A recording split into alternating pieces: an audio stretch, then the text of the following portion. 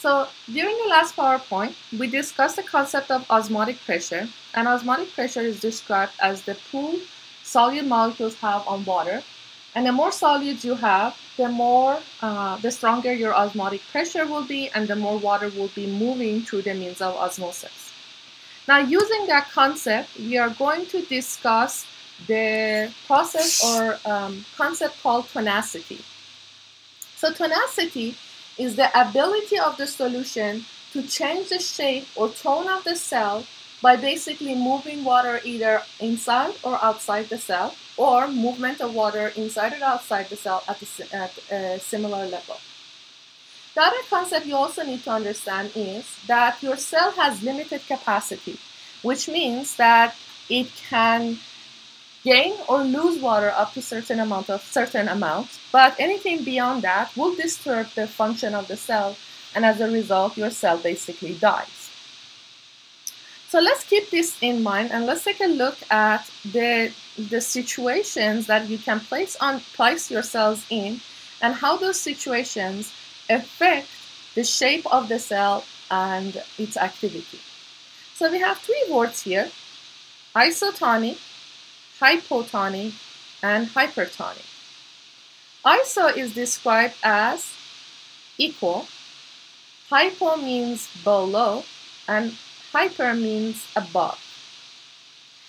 The really key concept when we're talking about tonicity, and I really want to highlight this point, is that these three words, isotonic, hypotonic, and hypertonic, can only be used to describe solution, the environment the cell has been placed in. So if I'm describing a scenario like this, and this is my cell, I can say, let's say 200 milliosmolarity versus 100 milliosmolarity. And if I was to describe this solution, what I would say is I first compare the osmolarity of these two solutions. So this is 100, this is 200. So I'm going to put an arrow and it says 200 is a larger number, so it's a bigger number, and 100 is a smaller number. So I'm going to use one of these three words to describe what type of solutions I have. So by looking at that, 100 is a smaller than 200. So my solution would be below, or the solution is a smaller concentration of solute. So I will identify this as hypotonic. Now, in a scenario that I'm describing here, and using the concept of osmotic pressure, you should understand that the more solute I have inside the cell, the more water I'm going to be moving into the cell. So this arrow represents the movement of H2O into the cell. And if I'm gaining water inside the cell, basically that causes my cell to swell. And if there's too much water moving into it, it will cause the cell to burst.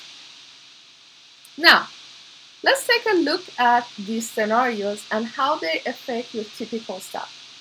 Again, remember that these words, hypotonic, isotonic, and hypertonic, only and only can be used to describe the situation for your solution and not your cell.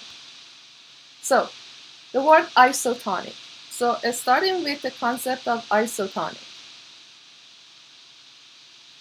Solution has the same osmolarity as inside the cell, so volume remains unchanged. So let's draw this out. So let's say I have a solution. This is my cell inside of it, and I'm just going to give it a number. The number is milliosmolarity units, so concentration basically. So I have 100 there and 100 here. Oh, whoa, whoa. My computer has a mind of its own apparently. Sorry guys. For 1 second. So again, basically what I will have is a scenario where I have a situation. I'm going to make my numbers smaller. I'll just say 100. 100 for the cell, 100 for the outside environment. So this is equal concentration, therefore equal concentration or equal osmolarity for inside and outside. So water will be moving in and out of the cell via osmosis.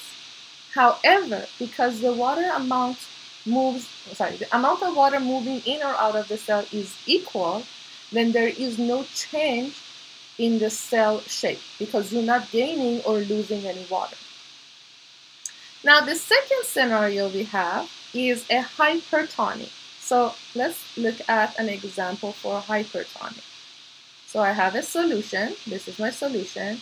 Let's give it a number 200. And let's say my cell is 100. So 200 is a larger number, so I'm going to put the upward arrow. And 100 is a smaller number, so I'm going to put a downward arrow on it. So looking and comparing these two between each other, this is a larger number. So my solution compared to my cell is a hypertonic solution. Hypertonic solution that has a higher osmolarity than the inside the cell, 200 versus 100. So because I have a higher number of solute particles, what happens is water is going to move out of the cell. And if your cell is losing water, it causes the cell to shrink, if you use the word crenation for it. So if your cell is placed in a hypertonic environment, your cell will shrink. If it's placed in an isotonic environment, the cell keeps its original shape. Now, in the last scenario, what I have is a hypotonic. So if you draw in a similar situation, so let's say I'm going to give 100, and again, I'm going to write the unit this time, milliosmolarity, and inside the cell, let's say 150 milliosmolarity. So in this scenario, your 100 is a smaller number and your 150 is the larger number. So in comparison, your solution has less solute molecules, therefore it is considered to be hypotonic. And thinking about it in the sense of osmotic pressure, because you have more solute inside the cell, water is going to be pulled into the cell,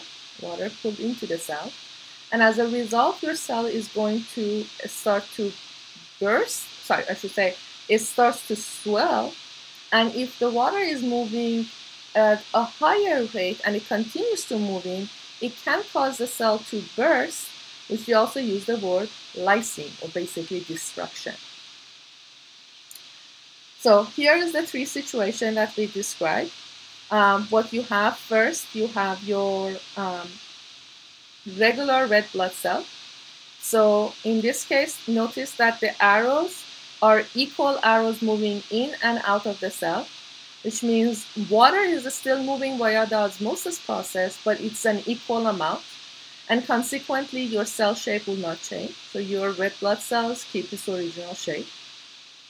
Second scenario, you have a hypertonic. So hypertonic implies you have, again, if I'm drawing this in this sense, let's just again use an example here. We have a 200 versus a 100. So 200 is more, right? So you're hypertonic, and water is going to be pulled out, as you can see the arrows, and that causes the cell to basically shrink or crenate. If you describe the last scenario you see here, what you will have, let's say you will have 100 here and 150 here. 150 is a larger number compared to your outside, so this is a smaller number and therefore it's hypotonic. Water is going to move in via osmosis because you have more solute inside the 150. That causes your cell to go from the relative size, about the normal size cells, to basically increase in size. It's going to swell, and if it continues to swell, eventually causes the cell to lyse. Something that I need you guys to know, and this number is essential for you guys, is that your environment in your body is considered to be isotonic, because you don't want your cells to basically undergo continuous change. Now, the environment is created by a 0.9% salt solution. That is the normal concentration of your inside the cell and outside the cell. So that's something that you need to know. It will help you guys understand the concept, or the, I guess, in a sense of nursing, how does this change in the concentration, if you're dehydrated versus overhydrated, affect your cell shape. Now, last one I'm going to talk before we finish this PowerPoint is this presentation, is the concept of tonicity versus concept of osmolarity. So, as I mentioned, we can use the word osmolarity to basically describe the concentration of solutes, and it doesn't matter if it's inside the cell or outside the cell. I can use the concept of osmolarity to describe both the cell or the solution. However, the word tonicity is limited to only and only solution. So I cannot say my cell is isotonic.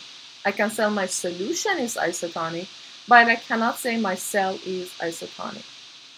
So here is a scenario that's given on your PowerPoint. You basically have a cell that has 100 milliosmolarity, and your solution has 200 milliosmolarity. So we can use the word tonicity, or the concept of tonicity, to describe this.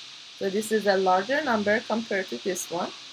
So this would be a solution, would be a hypertonic. Sorry about the motorcycle. The solution would be a hypertonic solution.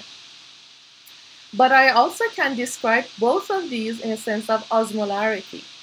So my solution is also going to be hyperosmotic, and my cell would be hypoosmotic because it has a lower number.